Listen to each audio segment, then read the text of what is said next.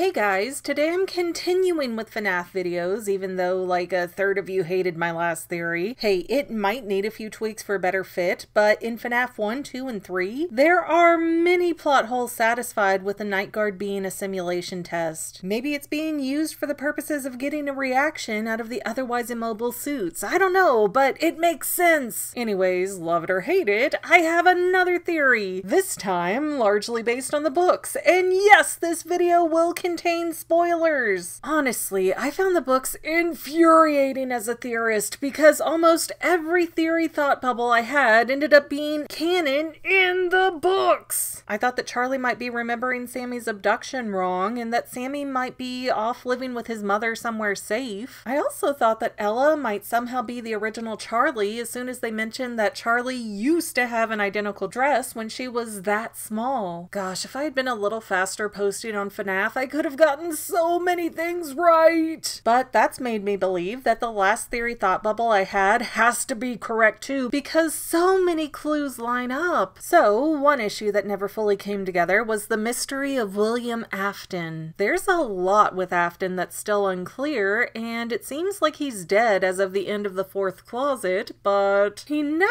seems to stay dead for long, so who knows? And you know what bugged me most when I listened to the audiobooks? Afton seems to have some drastic issues that are never explained. The teens repeatedly say that Afton survived a springlock incident before the events of the book. Yet, that's a complete assumption that I don't recall Afton ever confirming, especially since the Springtrap cutscene in FNAF 3 seems to largely parallel the end of the fourth closet. So assuming that Afton had previously been harmed in a suit is just that. A big and wrong assumption. True, Afton survives the spring locks that Charlie sets off in book 1, but they describe Afton's previous scars as being more like an embossed design on his skin. If any of you have been violently injured before, the scars tend to be jagged and frightening, not almost decorative. So let's instead assume that the scars came from something else, because Afton was definitely not Purple Guy, at least not in the physical appearance sense, during the Silver Eyes. It's also really odd to me that Afton lost a lot of weight between his fleeing the town after the children disappeared and his coming back to town to be the night guard at the mall. What's the reason or motivation behind that? Is the implication that he had the weight purged from his body during the supposed first springlock incident? Because we certainly hear nothing about diet and exercise or a need to change his look to hide himself. I mean, Afton was suspected by the police, but they even said they had no proof of anything and had to let him go. So why drop the weight? Why is that important? Plus, Afton had been posing as Dave Miller, the night guard, for months before Charlie and the other kids came back to Hurricane. That means if Charlie was his endgame, he had no way to know there'd be a foundation set up to bring Charlie back to town, let alone that there'd be any reason for her to go explore Freddy Fazbear's. So it doesn't make sense for Afton to position himself in the hopes of that situation maybe happening someday. And if Afton wanted the animatronics, why didn't he take them out of Freddy's during his work shift and move them to a safer location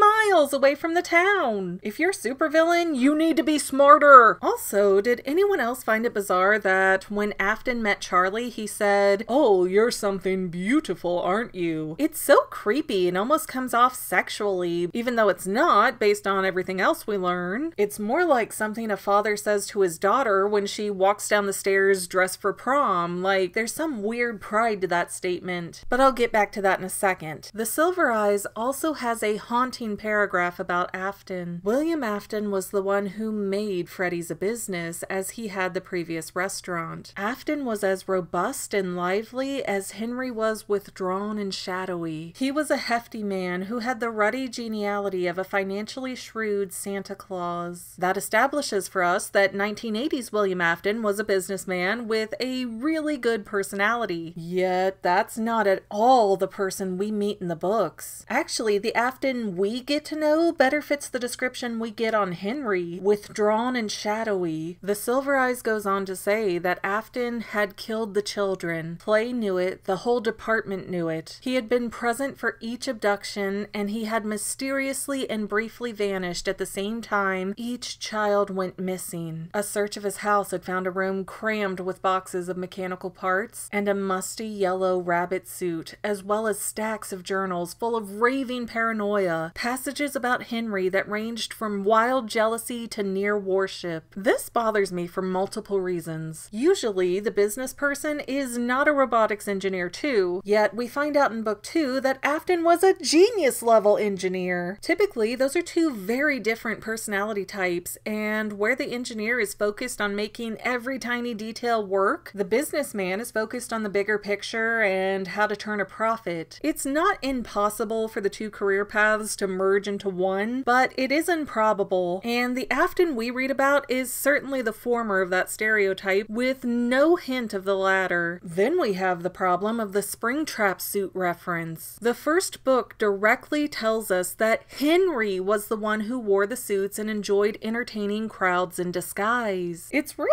unlikely that Afton would share that preference since he was an outgoing, sociable person. Then there's the extreme issue again of Afton's weight, and I swear I'm not fat-shaming here, but it's been repeatedly established that the Springlock suits have very little room in them. Even if you remove the mechanics, those suits will only allow up to a certain size person in them. So if you're being described as a Santa Claus body type, there's no way you could get a suit like that on. Even if he could somehow cram himself into Springtrap, his fat rolls would have triggered the mechanics after a few steps. Come on, the entire franchise harps on how fragile these locks are. Finally, for the police to find journals written by Afton that they called, quote, raving paranoia, yeah, that seems like another frightening clue. There's no specific talk about what Afton was raving about, and there's no reason why he should be envious of a man that was described as withdrawn and shadowy. And those journals were written after real Charlie had died and Henry was a mental mess. So again, not seeing what there is to be jealous of, it makes me think that the raving paranoia stemmed from legitimate fear that Clay and the other officers couldn't comprehend. Something like, Henry is after me, he's coming for me, I don't know what to do. And that's where I think the scars come back into play. Because based on everything we're given, I dare say that William Afton isn't himself anymore. Literally. I sincerely believe that Henry found a way to switch bodies with Afton. Now, before you go on about how my theory is going against the lore of the franchise, keep in mind that we're told point blank that magic played a role in making the animatronics combine with the souls of children. We really get no firm idea of what the magical component was, where it came from, or what else it could do. So can you really say for sure that body switching isn't a possibility? Or even that Henry found a way to mechanically reproduce his brain and put it into Afton's body? Let's also not forget that when Dave puts on the Springtrap head, he gets a completely different voice. It's like a split personality, and where Dave was said to have a pitiful, sour tone in his voice, almost like he's angry to be himself, somehow in the Springtrap suit, his voice becomes smooth and rich, almost musical, and it's called confident, somehow reassuring, a voice that might convince you of almost anything.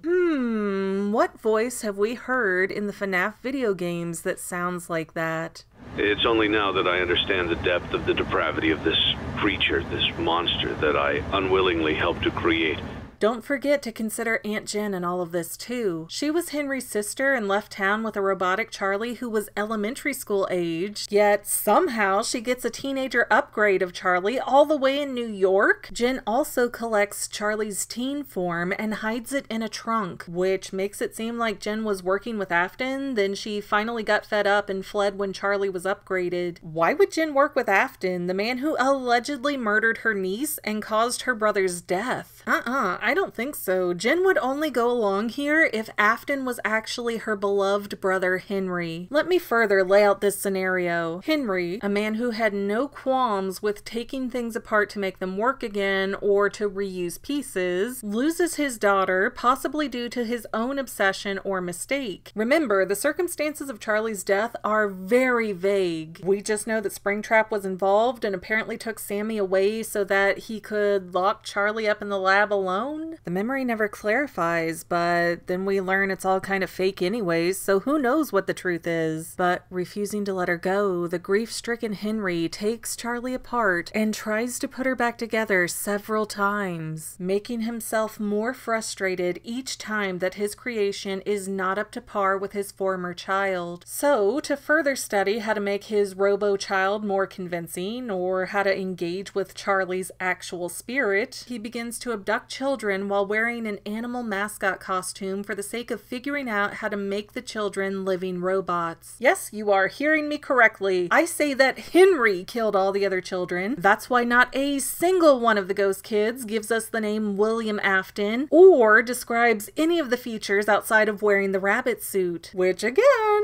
the suit fetish was a Henry thing. Afton would have never fit in a tight spring lock suit. That's why the spring locks were a crucial new design. They made it so that Henry could snatch a child in character, step out of costume, activate the animatronic parts, and send the robot back onto the public floor, making a full alibi for himself. Have you ever seen the congressional hearings on the internet? These old guys in charge of things have no idea how the internet even works. So I would say it's safe to assume that law enforcement in the 80s wouldn't understand the concept that a suit can be a costume or an independent robot. Meaning Henry can literally be in two places at once due to this lack of knowledge. Once Henry had the children and the experiments didn't gain the desired results, he grew restless and impatient. The fact that Henry liked being in costume says that he wanted to be loved, but had trouble finding that affection as a regular guy because he was so awkward and strange, which would have made him very jealous of Afton, who had the better personality. And this type of envy would have gotten worse after Henry's wife and son Sammy took off after Charlie's murder. So, using whatever magical forces Henry found while trying to keep Charlie's essence alive, Henry switched bodies with Afton, potentially marking up Afton's body with ritualistic symbols. Then Henry turned the suicide bot on Afton, who was stuck in Henry's body, making it look like Henry had killed himself. And Afton's body lost so much weight afterwards because Henry's mind had different eating habits. I imagine Henry assumed he would be the one that everybody looked at for the child abductions, so switching bodies made a nice extra layer of cover for him. But then Henry found out that Afton became the prime suspect in the missing children cases anyways, so he just fled town. There's two options here. Either Afton already had a family who lived somewhere else and he commuted to work at Freddy's 5 days a week, which would explain why the police searched his home but mentioned nothing of a wife or kids. Or after Henry took off in Afton's body, he tried to have a normal life and remarried, having children to fill the void of losing his twins. But when that family wasn't the fantasy that Henry built up in his head, he started making robots again, this time using the name Afton Robotics. Or maybe because Afton was the businessman who probably handled all the paperwork for trademarks, copyrights, patents, and so on, Afton Robotics LLC was the name of the old robotics firm, and Henry just kept using it because why not? Then eventually Henry had a new metallic family. Henry let Elizabeth become one with Baby because he had already sacrificed one daughter and was trying to figure out the key that made the souls possess the mascots. And according to the last book, Baby was already another version of Charlie, making Baby the all-in-one daughter that Henry had been longing for but couldn't bring himself to love because she still wasn't just right. After the Springlocks impaled Afton's flesh, the purple guy was born because of the body-switching magic that kept Afton's body and Henry's mind alive. And everything else Afton/Henry did was out of fear of dying because the terms of his magical situation and extended life weren't well defined. For whatever reason, he can't recreate the body-switching spell. Like, hey, do you know the difference between a wizard and a sorcerer? A wizard has to study to use spells, and a sorcerer has magic in their blood. Since magic was referenced as canon in the books, maybe Henry could use sorcery, and after he switched bodies, he found that his natural talents didn't work, so he was stuck. That would also explain why Henry could bind kids to animatronics, but Afton couldn't, and that made him crazy! Or maybe because human bodies are so flimsy, Henry's mind wants a more permanent robotic solution. Either way, the kids are definitely abducted in the fourth closet for the sake of immortality. Well, that, and because Henry never abandoned his obsession with making animatronics that had a soul. It might not be reality, but you can't prove me wrong because Ultimate Custom Night plays the pronoun game, so everything you think is just an assumption.